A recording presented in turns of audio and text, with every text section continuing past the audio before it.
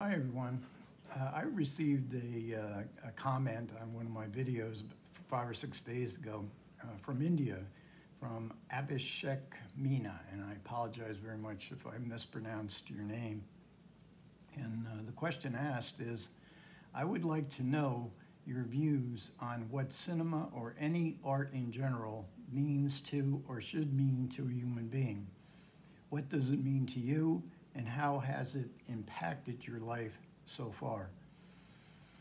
Could you please make a video discussion on these topics? Wow, what a question. And when I originally read it and I did respond to the comment, I thought there's no way in the world I can make a coherent effort at answering the question. But the question has kind of haunted me. I take long, early morning sunrise walks every day. And I kept thinking about it because, for one thing, I'm a big-time consumer of art, especially since I retired, but really my whole life. But since I retired, I read 2 to 3 books a week, some history books, biography, a lot of novels, classic novels.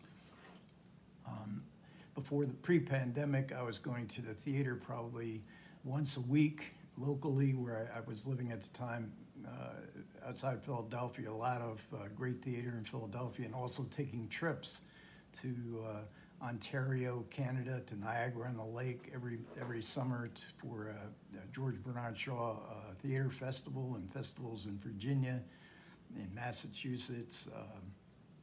So I was traveling far and wide to consume art. And then also I started going to the movies again, which I hadn't done throughout my working life, very much of. And I was going to the movies 2-3 times a week pre-pandemic. Now, since the pandemic, I have not been going to the theater or to the movie theater. But I started watching movies at home,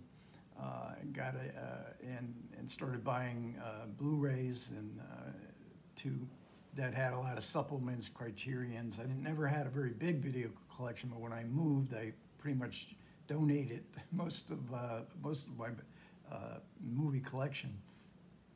So I'm just going to briefly talk about some aspects of what art means to me, and I think really the most common reaction to why do you go to the movies? Why do you watch movies? And I think it's for escape. I mean, we try to find something in life that takes us out of the humdrum nature, the dilemmas that we face at work or in our social relationships. And I love movies for escape. I grew up in a dysfunctional family, and though I was not allowed to go to the movies, I watched a lot of movies on television. And it was kind of a different world to go to rather than the unhappiness that I sensed all around me in my family life. Even though I haven't gone back to the movies, I'm always tempted because I love to watch these kind of escapist movies in Dolby cinemas and IMAX cinemas, and I'm only about 4 miles down the road from an AMC that has both of those, because they may be events of the moment. They're like eating, maybe perhaps analogy, eating a candy bar. You need that rush, and then an hour later you need another candy bar. Perhaps not things that stick with you long, but while you experience them, they can be quite entertaining. And another aspect for me has been art as a kind of consolation, a consoling presence in life. Music probably would be number one in that aspect of art, but certainly movies as well. And so when you're feeling sad, you're feeling down, it's sometimes useful to escape from the seriousness that we take our problems and to see them, to see that it's universal, that everybody is part of life. Everybody gets sad. It's the bittersweet part of life. And I think movies are very good at consoling one in bad times. And then for me personally, in the late 1960s, my college days, I found movies to be a subject that I wanted to know everything about. I'm like that. When I start to get interested in a subject, I want to know everything about it. So in the late 60s, in my university days, and in those days I lived close to New York City, so there was repertory theaters everywhere. It's probably at the time one of the greatest cities to be able to have access to all these kinds of movies. And this was the heyday or the beginning of what was called the auteur theory, which was a much derided theory. It's not really a theory. And it was popularized in the US by Andrew Sarris, and the auteur theory goes back to Francois Truffaut and Jean-Luc Godard, Claude Chabrol, the French New Wave directors. But a part of the auteur theory is that you see everything, and you see everything for context, so you can draw connections between films by a certain director. The auteur theory being focused mainly on the director, and that by focusing on the director and the connection and the director's obsessiveness, the consistency of theme, and the types of movies he makes, that will enhance your appreciation of the movie, and that there is more meaning there by applying this method of trying to see everything and trying to make connections. So what this gives you is a deep understanding, or at least a deeper understanding as far as the history goes. The literature, I consumed everything I could find on film studies. In colleges, universities, film studies had not yet really begun. Maybe NYU, UCLA, they had film study programs, but the average university did not in the late 1960s, and there was very little literature on film. And that's only like 40 years of film from the talkies. At least if you look at it from the talkies, it's less than 40 years, and really only about 60 years if you add silent film. So in New York City with all these repertory theaters, and I would go every weekend, and I would see three movies during the course of a day, and, where I knew New York, Manhattan at least, like the back of my hand, the subway systems, if I needed. I used to prefer walking. I'd take the subway. All these movies became very special events. When you go for so much, you put so much effort in having to go see a movie, they become very special. And as far as the literature goes, New York City had this a cinema bookstore. It was called Cinemabilia. And that was my first stop early on Saturday mornings. I would hit the Cinemabilia bookstore. It was really nothing much more than a closet. It was I'll never forget where it was at, Cornelia Street, a tiny little street. I think it ran off Bleecker Street in the Village in New York.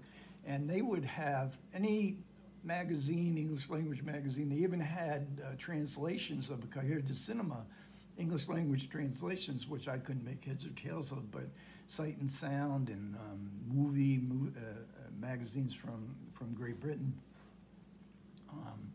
There were several magazines, but very little literature. It was the very beginning of this kind of book-like study of films and film directors. Robin Wood's Hitchcock's films, it was one of the first I picked up, a huge influence on the way I looked at movies. And Prager Publishing had a whole line of books on directors like Samuel Fuller, Alan Dwan. They had several. I had them all at one time. So that was in my working life. However, I worked 50, 60, 70 hours a week in a job that I didn't really care for, but it paid the bills and has provided me a pretty good pension, so I can indulge in whatever I want to do in my retirement years. So I've read classic literature, and I've read. Well, I used to study the syllabus at different universities in comparative literature to make sure I was reading everything I needed to read. But then when the pandemic hit, and I started to go to the movies again a couple times a week, but when the pandemic hit, I thought I would I would start buying Blu-rays again, and especially with the supplements. And then I started my own channel. And that really changes everything, because you really have to study a film in order to talk about it at any kind of length or any kind of depth. And that plays into another aspect of art, is how you approach it. And you can approach it, and it's probably the most popular way to approach art is as we, the consumer, being the judge and the jury. We need to give it stars. We need to rate the films. We need to give it the old Siskel Ebert thumbs up, thumbs down. And this seems to be, in the internet age of user reviews, this seems to be by far the approach that most people take. You have to appeal to my emotional needs. You have to conform to a conventional checklist of what a great film is. That's one way to look at film, and there's nothing bad about that, because you can develop a very sort of a critical aesthetic. But I've always been, and I've been like that too throughout my life. But in recent years, and to a certain degree when I was younger, I like to engage with films. I like to sort of put aside that critical, that need to judge, and try to really engage with the film is the film that I'm watching is actually trying to do. And by doing that engagement with a film, you really up your level of perception. You're really watching the movie, not to cast judgment, but to see what's going on in the movie. And this could be, a narrative theme. It could involve all kinds of other elements within the film. What's great about watching movies and talking about movies is that there's so much to them in that particular sense. There's so much going on. It's a collaborative art, and there's so much you can talk about as far as the artist working on the film. And this level of perception, everybody has a certain level of perception that you probably won't be able to get past. You're never, and with me, I love to try to increase my level of perception and to focus in on what the movie actually is, rather than what I want it to be. And on YouTube, anybody listening this far to me probably knows who Daisuke Beppu is, and he's just amazing with the way he engages with films.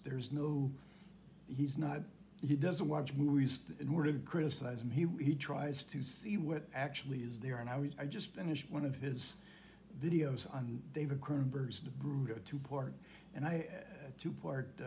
video discussion, and I was just amazed, because I saw the film on Criterion Channel a couple months ago, and I did a video as part of horror films.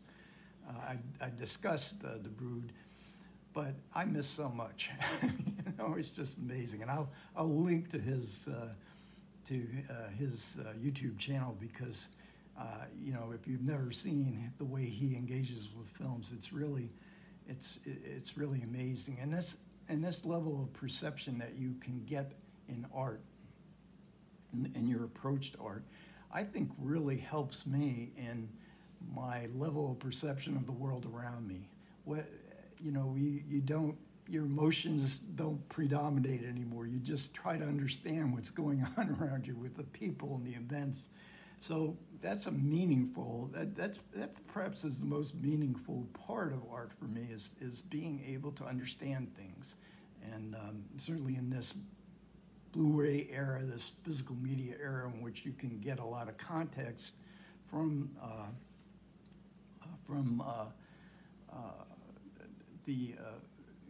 in the supplements of the Blu-rays, and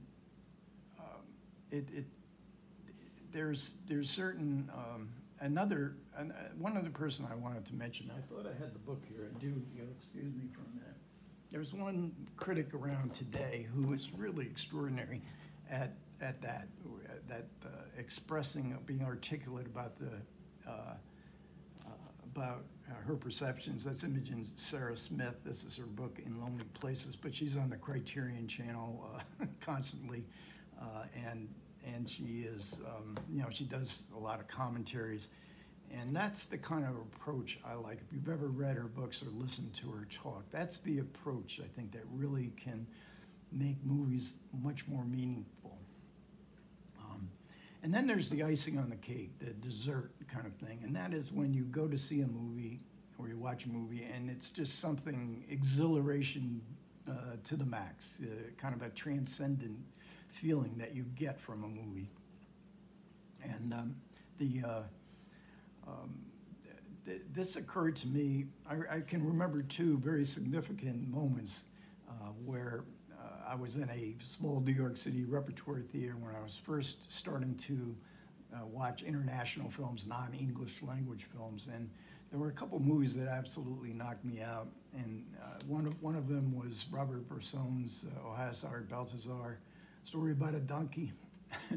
and this is you could see this as a very depressing movie, but even dark movies or sad movies can be exhilarating, and it just absolutely transformed me. And I remember I had to walk back to the train station to go back home, and it just, everything in the world looked different to me. And now, that kind of reaction is only going to last, maybe a few hours, a day or two, but the feeling is always there. I can still recall it. There was another one too.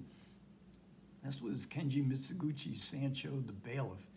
And this is a story of a family, two children who get separated from their mother during times of war, and then the final scene occurs where the boy who grows up to be Sancho the Bailiff searches for his mother. Whatever happened to my mother? And then eventually he finds her in the final scene of the movie, which is one of the most beautiful scenes I've ever seen in a movie, and the experience was so intense, and